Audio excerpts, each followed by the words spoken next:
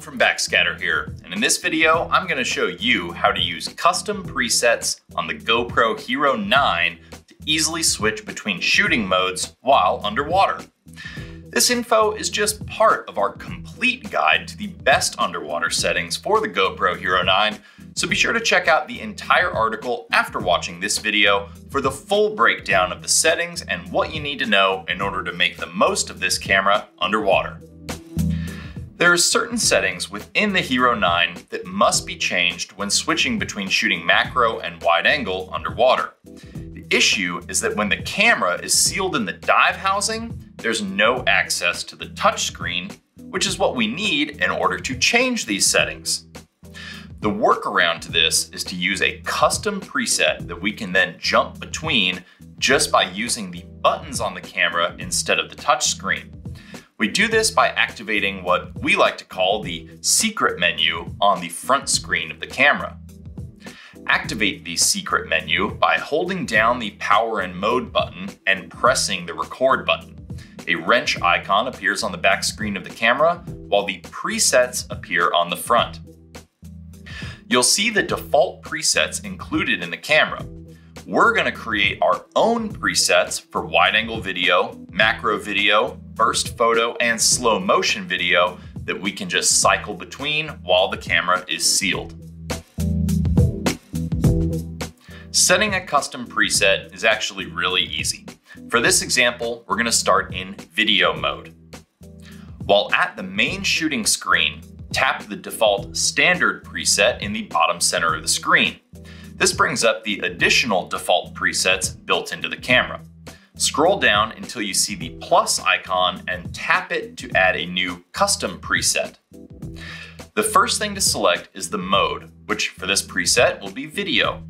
Only video options are available while the camera is in video mode, whereas photo options become available when it's switched to photo mode. The next option is resolution and frame rate. These are the two most important video settings because they determine how much information the camera is going to capture while recording. There are multiple resolution settings available on the GoPro Hero 9. The two most frequently used are 4K and 1080 HD. 4K has about 4 times the resolution of 1080 HD, but the files are also much larger and more highly compressed, making them more difficult to work with unless you're editing on a newer computer. The GoPro will even show you a little warning about this when you select the 4K setting. 1080 HD is the more ideal choice for people with older computers that just can't handle smooth playback or editing of those 4K files. We recommend always shooting at the highest resolution possible based on what your editing computer can handle. We like to keep the frame rate set to 60 frames per second for general video purposes. 60 FPS creates footage that looks super smooth and lifelike when played back at full speed, or it can be slowed down and played back at half speed at 30 frames per second for an even more stabilized and lengthened effect. The lens setting, also known as the field of view, is what determines how wide or narrow of a view the GoPro captures. This is the setting that's going to determine whether you're going to shoot wide angle or macro, since wide angle requires a wide view while macro requires a narrow one. Set the lens to wide for wide angle or narrow for macro. If the lens setting is kept at wide when shooting macro, then the corners of the MacroMate Mini accessory lens that you're gonna need will be visible in the shot, and your subject's gonna be too small in the center of the frame. Switching to the narrow setting eliminates the lens being visible in the shot and presents a larger subject. Hypersmooth is what GoPro calls their in-camera digital image stabilization. We recommend setting this to the boost setting for all video modes.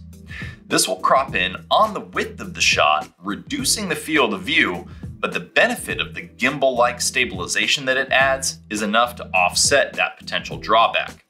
Actually, a reduced field of view is really only a drawback for shooting wide angle. It's actually a benefit for macro because it's going to crop in even tighter, producing a larger subject in the frame. Scroll down to the next page, which is where the ProTune settings are found. The ProTune settings are the more advanced exposure, image, and sound settings.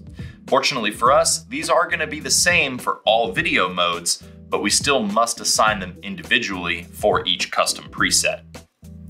We're going to change the bitrate to high. We're just going to keep the shutter set to auto. We're going to take the EV comp down by just a half stop to -0.5. Keep the white balance set to auto. Your ISO minimum stays at 100. The ISO maximum stays at 1600. Sharpness is going to come down to medium, which might seem a little counterintuitive, but we found that keeping it at the high setting makes things look a little too crunchy underwater, especially if there's lots of particulate matter or stuff floating around in the water. Keep the color set to GoPro, keep the raw audio off, and change the wind setting to off. From there, we can scroll down to the final page, the shortcuts.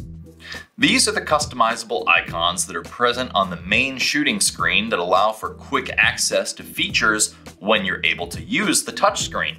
Since we can't do that underwater, just turn all the shortcuts off to have a less cluttered main shooting screen. The final step is to save the custom preset and give it a name. The default options that GoPro includes don't really work too well for our underwater applications, so just choose custom. One detail to be aware of about using custom presets is that, at least at this time, there's no way to further customize the name of your preset other than the default options that the camera provides. This is going to require you as the user to remember what preset is for what shooting mode.